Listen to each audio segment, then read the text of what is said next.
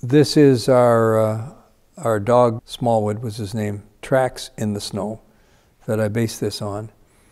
It would be almost impossible to make up that snow out of your head. In this particular overcast light, for some strange reason, the inside of the tracks are lighter than the surface. The surface is facing the sky. It should be lighter. The tracks should be darker because they're like looking into a pit. And it's a mystery to me, but it is true. Somehow there's refraction going on back and forth across the sides of the pit that the dog tracks have made that is causing the snow to glow from within. So I had to very carefully, and it was quite a challenge to get that snow surface.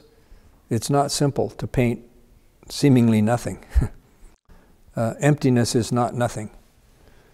And the snow is carefully modulated so you feel the wolf is... I wanted to give this feeling of loneliness, and the wolf is all going, headed off alone. There's something out there. There's a sense of mystery, even though it's pretty obvious you're seeing the wolf as to what is the wolf looking at, what are its ears perked forward to, why is the wolf alone and not with a pack. And I've located the wolf in the composition very deliberately close to the dynamic point.